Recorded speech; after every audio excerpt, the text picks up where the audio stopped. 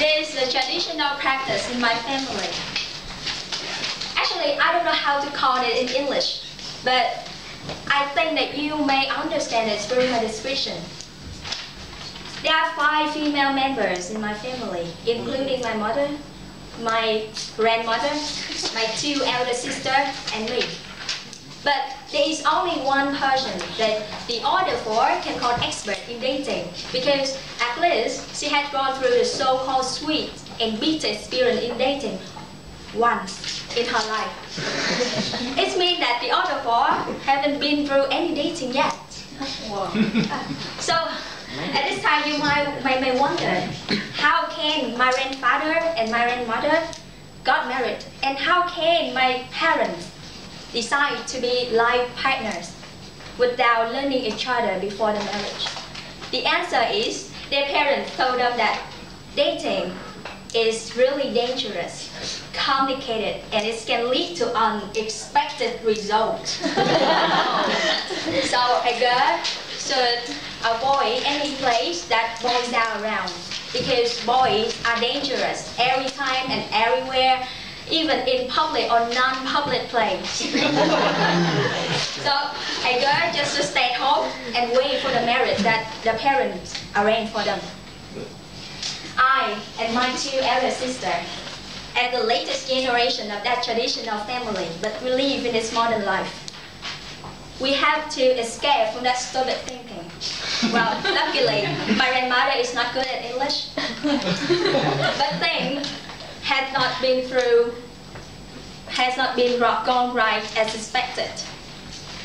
You know, my grandmother repeatedly told my 2 elder sisters, because at that time it's just a little girl, she told that you guys should stay at home, and dating is the first thing you must avoid. Are you clear?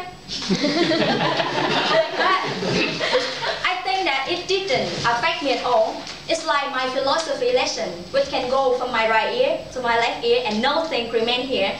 But actually it existed here, and it's getting bigger and bigger over the years.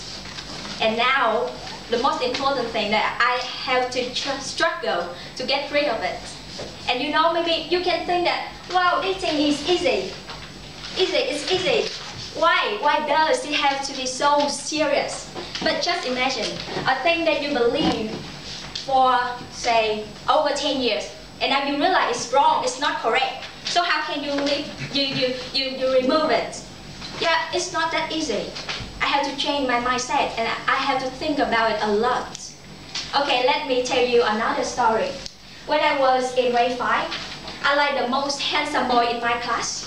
Grade 5? Yes, grade 5. Yes, I'm truly a girl, emotionally and physically, of course. But with all the innocence of a little girl, I think that it's more a one-sided love, so I didn't tell him anything. And when we was in grade 9, he confessed that he has liked me for 4 years. Oh my God, I was so happy. But then immediately created 10,000 things to worry about. And finally, I decided to tell him, I'm sorry, boy. Okay,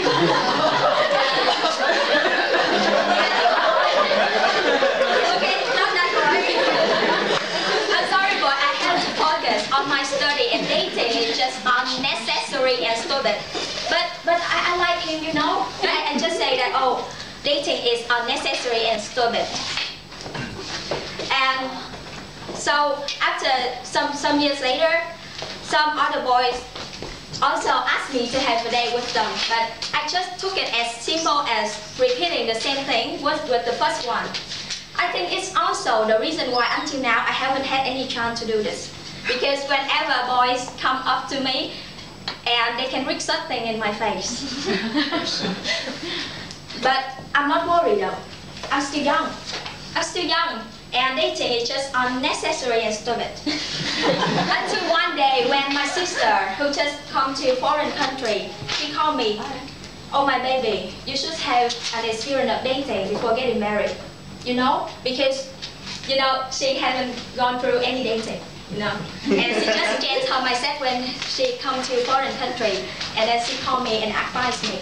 And from that time on, I think that dating, dating now is more important to me. And I decided to research. I go online, research, and asking some people who have experience in it. And one of my consultants is my roommate. She asked me, so what is your criteria for your expected boyfriend? And I said, really simple, just handsome, clever, and most importantly, clean and white. and